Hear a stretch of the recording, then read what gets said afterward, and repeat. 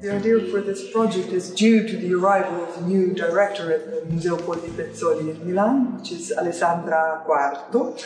She wanted to shed new light on the collection, and one of the real masterpieces is St. Nicholas of Tolentino by Piero della Francesca.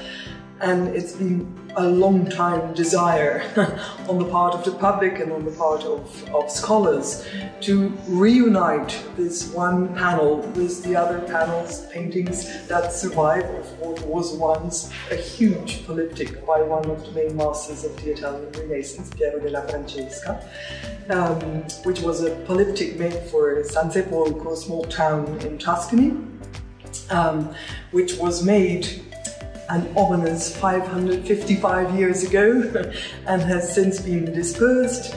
Few panels remain, but they're very important, but they're spread all over the world. So a couple are in the Frick collection in New York, others are in the National Gallery of Art in Washington, National Gallery in London, and here we're standing next to St. Augustine, which comes from the Museo de Arte Antica in Lisbon. So really spread all around the world. They're very fragile, very frail, so hardly ever travel.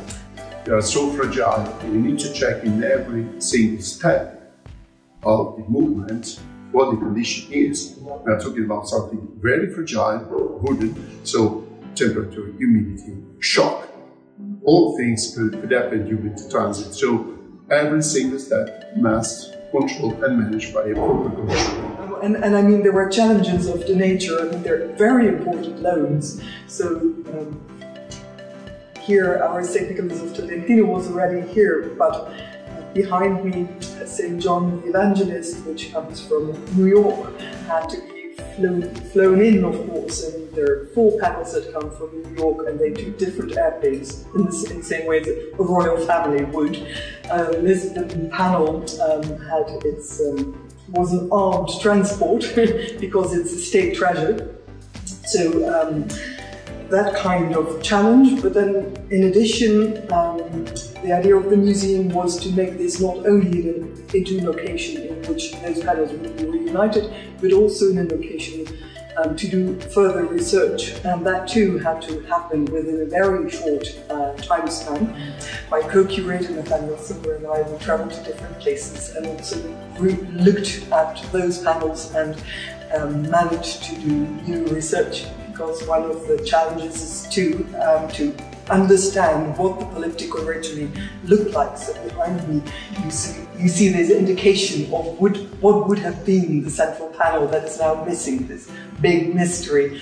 And thanks also to technical research, we managed to unravel a bit more of that mystery.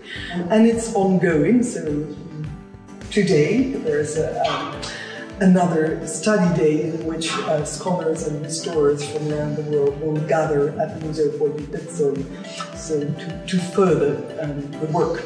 In an exhibition like this one, the facility report is really important. It's a document that is crucial to understand where we are, in which building we are, and the exhibition setting. It's particularly important for artworks like this one, very old, and we need to take special care of. For an artwork like this one, it would be really important to control some parameters like humidity, like the temperature that we have in the room. So the facility report is really important in this case, because you can find all these parameters and you can control it.